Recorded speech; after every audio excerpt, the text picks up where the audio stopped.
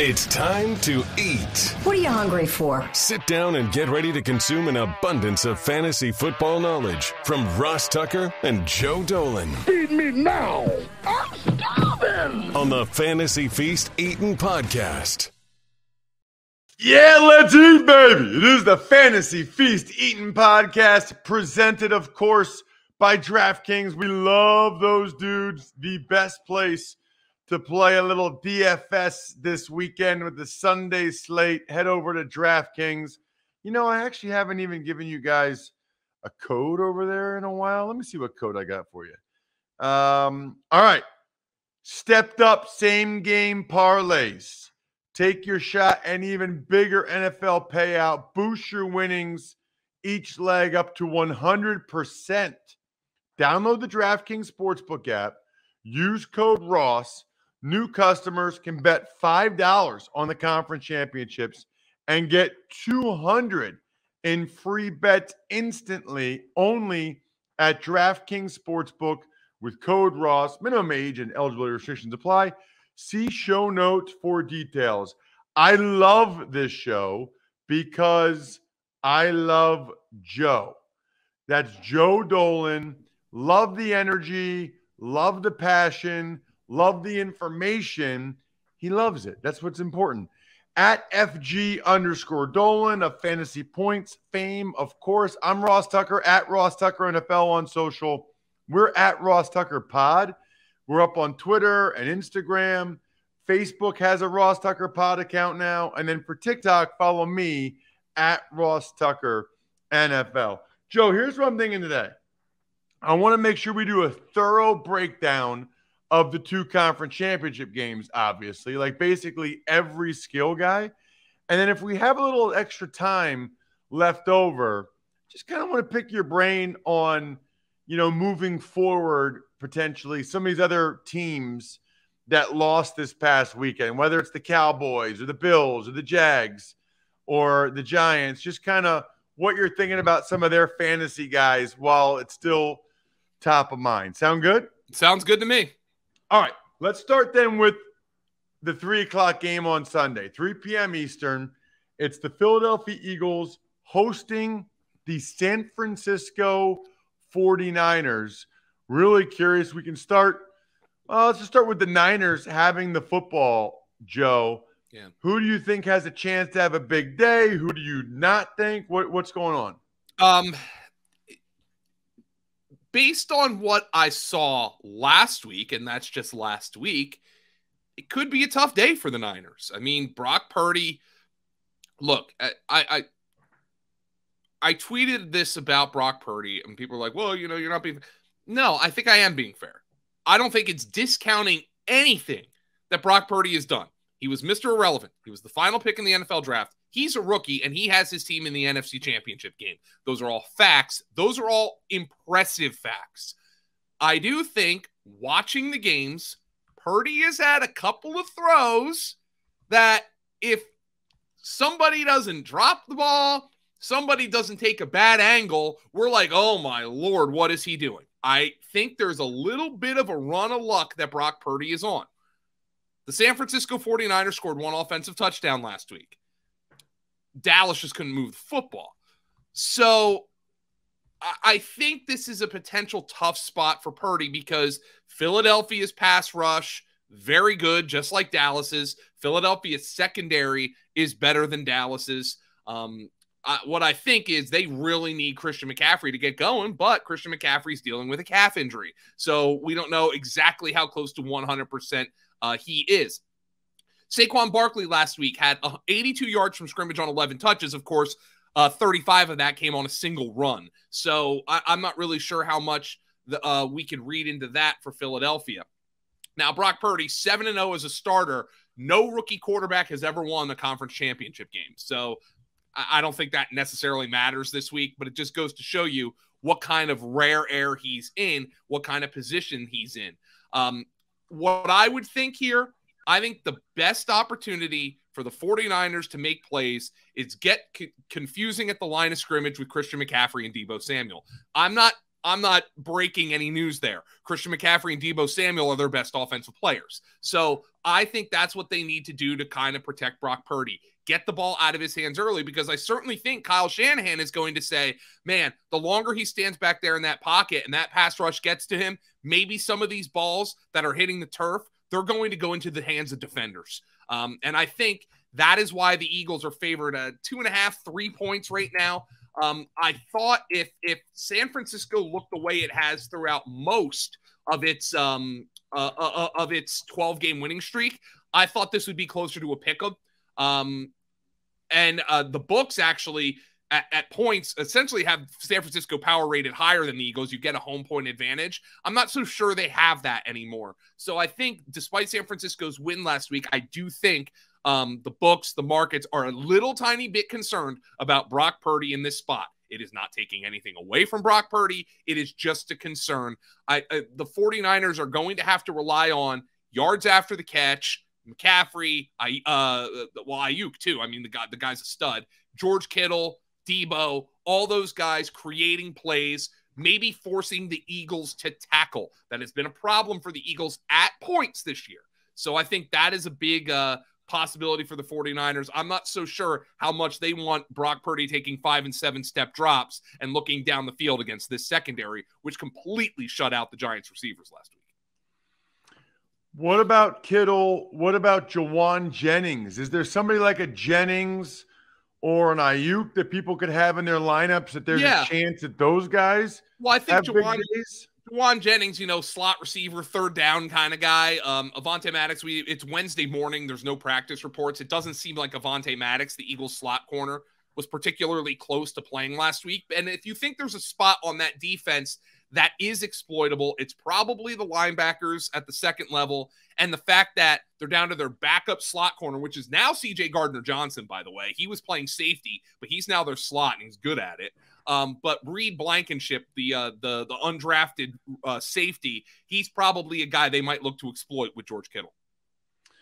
On the other side, when the Eagles have the ball, they got a lot of weapons, Joe. I mean, they just massacred the Giants, and they didn't even really use A.J. Brown or Devontae Smith that much. Yeah, Devontae has kind of become, I guess, Jalen Hurts' go-to guy until A.J. Brown becomes their go-to guy. And that is where the 49ers are exploitable.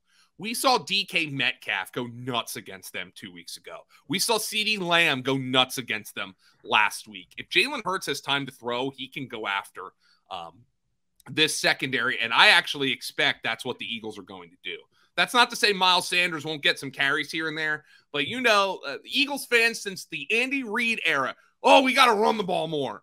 Well, last week they did it extremely well against the Giants. I'm just not sure that's the way Nick Sirianni and company are going to want to attack the 49ers. I think they're going to view this secondary as exploitable, and it's going to come down to kind of the way it came down to for the 49ers last week. Can they force Jalen Hurts to turn the ball over a couple of times? Can they get Nick Bosa after Jalen Hurts? Lane Johnson is dinged up. Nick Bosa that's going to be a battle. Lane Johnson made it through last week with the groin injury. But Jordan Mailata is a really good left tackle. He's beatable. So I think that's where the 49ers are going to try to win the game. I mean, that's how they've done it this year. Get the pass rush going, force some turnovers. Not exactly sure.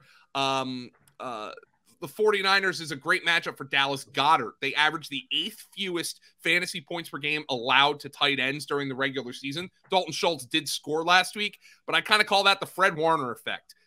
Everybody saw him streaking down the seam with CeeDee Lamb last week. He's the best coverage linebacker in football, which is going to make things probably a little bit tougher on Dallas Goedert this week. I think it's an A.J. Brown game. I think it's a Devontae Smith game. The 49ers allowed the fewest fantasy points per game to running backs during the regular season. That's why I think this is a Hurts, Smith, A.J. Brown game against the San Francisco 49ers for the Eagles. The same way it's been all year. Hurts, Smith, A.J. Brown. Those are the guys that I think the Eagles are going to say we're going to play to our strengths. Jalen Hurts played a clean game last week. Probably is going to have to do more this week in order to get past the 49ers. But this is their opportunity to throw the ball all over the yard with this spectacular young wide receiver duo. Kind of how I think it'll go down as well. Joe, I think the Eagles are going to try to throw the ball to Devontae Smith and A.J. Brown and like their matchups on the outside. I would agree. Yeah.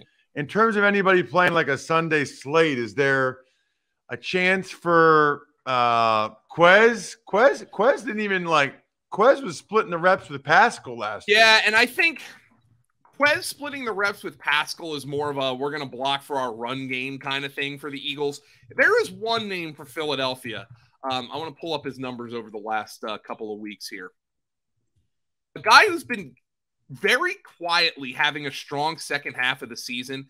Although, I mean, last week was by far his best game is Kenny Gainwell. He's been I like that one, He's Joe. been kind of their short yardage kind of back, believe it or not, even though he's and their third down back. And their third down back. Caught a pass for 9 yards. I mean, I'm digging deep here. I go back to their game against Dallas in week 16, their last super competitive game.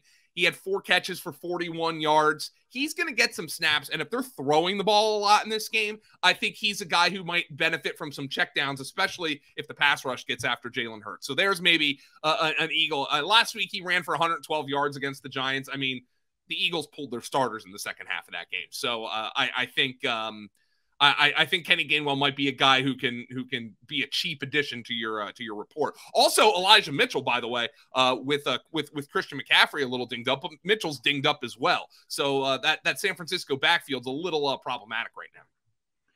Let's get to the Bengals and the Chiefs game. This will be the 6:30 p.m. Eastern time game in Kansas City.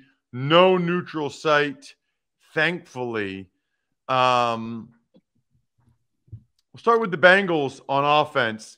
Joe, I know you know this, but Burrow is really impressive. Yeah, he's he reminds me of like a Brady Manning type in that he's beating people with his brain. He's just that smart. He's a dog too. He's super competitive. I mean, like I said it last week, and everybody knows this now. Like, we have to find a way to talk about Mahomes where we can compare other guys to him, where you're not like saying, oh, he's better than Mahomes. And like, I think that's just human nature. People are sick of being like, oh yeah, Patrick Mahomes is the best. Like, but man, Joe Burrow, he's just a different kind of player than Patrick Mahomes. And right now, we saw this game open Kansas City 1.5. It's split. It's flipped. It's Cincinnati is now a 1-point favorite. And with Mahomes' injury status, I'm not so sure that's a bad thing. Cincinnati, if you're looking at why maybe the markets or Vegas would set this line where it is, well, just look at the trends. Cincinnati is the best team in the entire AFC against the spread. They're 13-4-1. Kansas City is a massive public team, but they're the worst team against the spread in the AFC at 5-12-1. So Kansas City gets money every week, and if you bet on Kansas City every week, you got somebody at your door coming looking for their money, okay? Because Kansas City's been terrible against the spread, and now Cincinnati's favored. And with the way Cincinnati played last week, with the way Joe Burrow played last week, vis-a-vis Patrick Mahomes being injured, I don't know if I can argue with that. Cincinnati, Jamar Chase, T. Higgins, they're the type of guys who can get after you in this matchup, as you well know. Chase has scored 9 times in his last 9 games. He didn't score against Kansas City the last time they played, but he still had 97 yards receiving in that game. T. Higgins did score against the Chiefs in early December, despite having only 5 targets.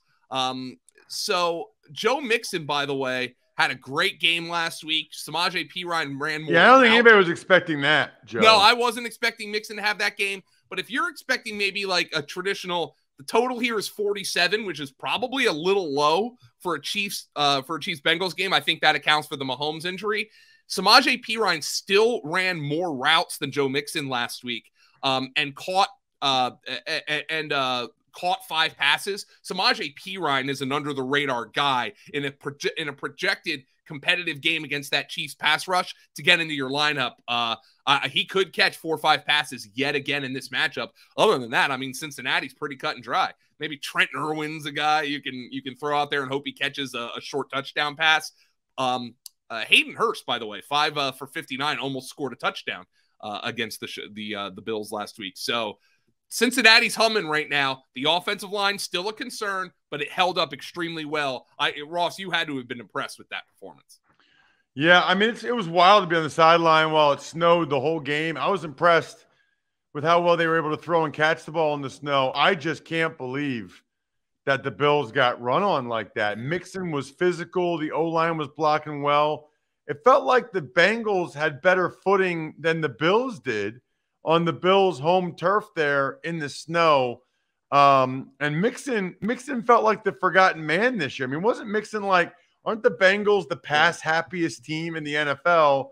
And yet in that game, they were able to lean on Mixon and pound them. And I almost wonder if I know we're going to talk about we can maybe get an early start on talking about the teams that were eliminated last week. Just one thought. I mean, it almost feels like the Bengals came into Buffalo and played the game people kind of think Buffalo plays. Oh, Josh Allen's a big guy, you know, they're a physical team, and Buffalo is kind of a finesse team here down the stretch, and they weren't able to run the football. And Cincinnati went in there with all these high-flying weapons and this hot-shot quarterback and just ran the ball down their throat. Not to say they didn't make plays with Jamar Chase in that game and Joe Burrow, but they were able to run the ball when they needed to in bad weather conditions. And I almost wonder if that's kind of a prototype for what the Bills are going to do this offseason as they look to rebound from 2 consecutive disappointing playoff exits. Did you say Cincinnati's the best team against the spread? In the AFC, yes.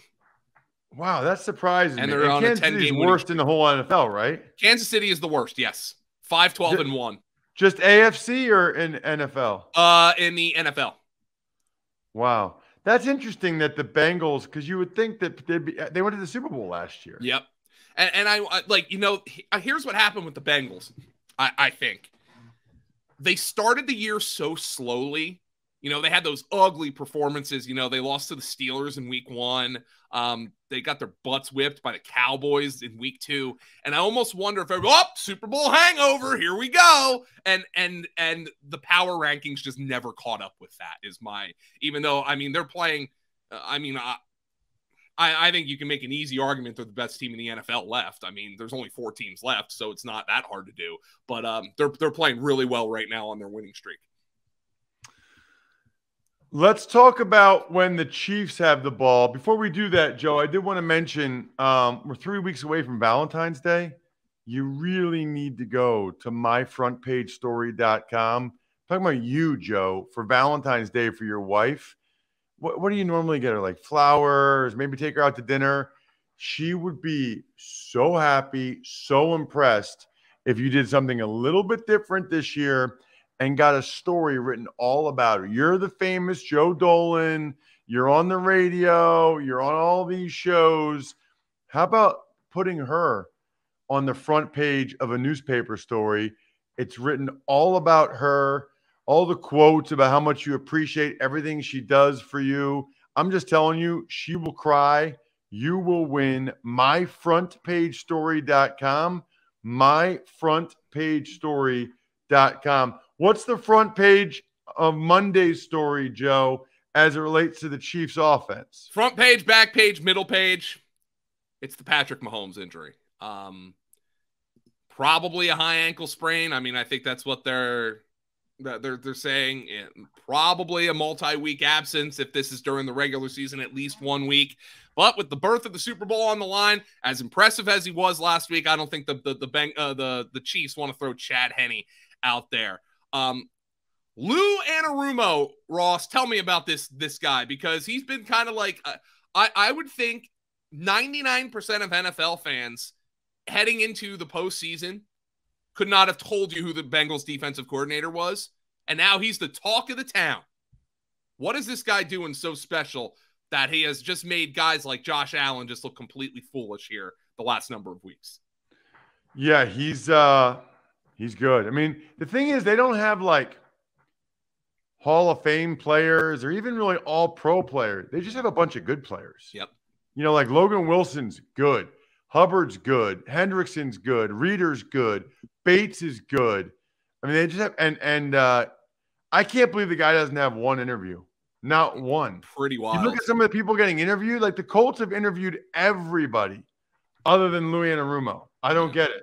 Well, whatever the case, I think the Bengals are happy to have him. And look, I mean, Josh Allen last week, I know he was dealing with the elbow injury the second half of the season, but it wasn't a mobility injury. Patrick Mahomes with a mobility injury, that second reaction ability for Patrick Mahomes is so impressive and so dangerous. And I don't think the Bengals are going to take Patrick Mahomes for granted in this game, but it does make him a little bit easier to defend.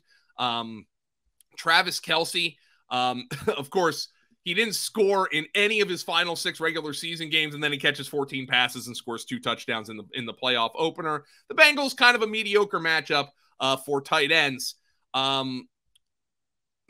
Kadarius Toney has kind of become, even in a part-time role, the most important receiver for the Kansas City Chiefs. And I think one of the big reasons, and look, Mahomes is almost certainly going to win the MVP. And I think one of the big reasons a lot of people are going to view that as the case is look at his receiving core. I mean, yeah, Travis Kelce's a Hall of Famer, but his best receiver is Kadarius Toney. Kadarius Toney caught 5 passes last week. He played 29% of the offensive snaps against the Jaguars. He is a part-time player, and he's out-producing basically everybody else at this receiving position. Juju Smith-Schuster has posted 4 fewer targets, 3 or fewer catches, 38 or fewer receiving yards in 7 of his last 9 games. I mean, he's completely disintegrated in this offense. And one of those down performances came against the Bengals in week 13 in that loss when he had just 35 yards. So Juju Smith-Schuster is not somebody I'm terribly interested in.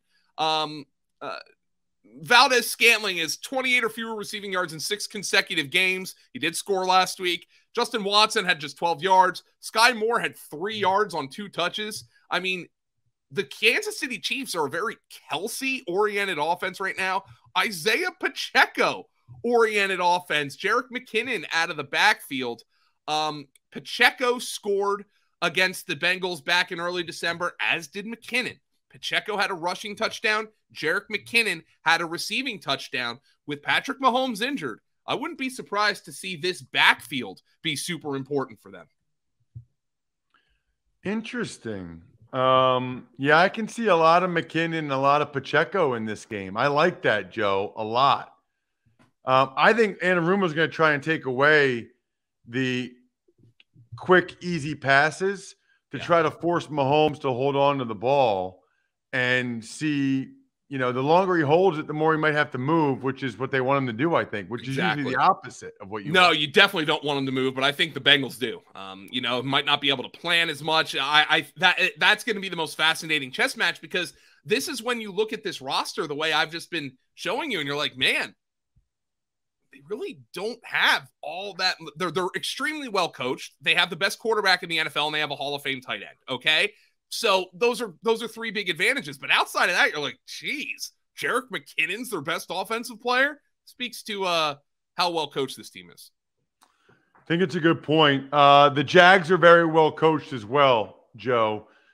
Just kind of your thoughts. They lost. I was actually pretty impressed how they just kept playing. They kept battling. Lawrence took them down for a touchdown to make it a 3-point game. The Chiefs go down and score. Right, Lawrence comes right back. He's running, taking shots, and then Agnew fumbles at the 5. But they were, I mean, they showed me something, because I kind of thought, all right, you beat the Titans at home on a, you know, whatever it was, strip sack against Dobbs. Okay, you beat the Chargers. The Jags game, I mean, the Chiefs game actually made me more impressed with them. Yeah, and keep in mind, you know, I was like, what are they going to do this offseason? You know, I was like, Christian Kirk, I think we all laughed at that signing, and I know what happened. He had that bad drop on that dime by Lawrence. Maybe the game changes if that doesn't happen, but he had a really good season. Zay Jones, they gave him 3 years, really good season. But I'm like, you know, they could really use one more guy. Marvin Jones might be walking up the 18th fairway. And then I just sat there and I'm like, you know, what's out there? And then I'm like, oh, yeah, they traded for Calvin Ridley. So I think with all that, first and foremost, I'm fascinated to see where Calvin Ridley goes for a fantasy perspective. My guess is he'll probably be like a 7th or 8th round pick. I think Christian Kirk will get drafted ahead of him. But with all of that, ETN coming back, I think Trevor Lawrence is going to be the hot fantasy quarterback next year. I think he's going to be, well, if you didn't get your Hurts and you didn't get your Mahomes, you didn't get your Burrow, et cetera, wait a couple rounds, go get Trevor Lawrence. That's what I kind of feel is going to happen with Lawrence next year. I think he's going to get drafted inside the top 12, maybe even inside the top 10 quarterbacks. And when you go look at the quarterbacks in the NFL and you try to rank them past like 9 or 10, it does get really hard. Trevor Lawrence is going to breach that tier in the 2023 offseason. I think he's going to get drafted as a starter. People will expect him to be a weekly starter for fantasy next year. What about the Giants? It's interesting. They're going to bring Daniel Jones back. We talked about this with Joel Corey. Worst case scenario, they're franchise tagging Daniel Jones. Probably not the exclusive, the $32 million one, where if somebody gave him a big offer, they get 2 first-round picks. I still think Saquon goes back there. Because I don't think he's going to get the money he wants from anybody else either. Yeah, and, Saquon, I thought he had a great season.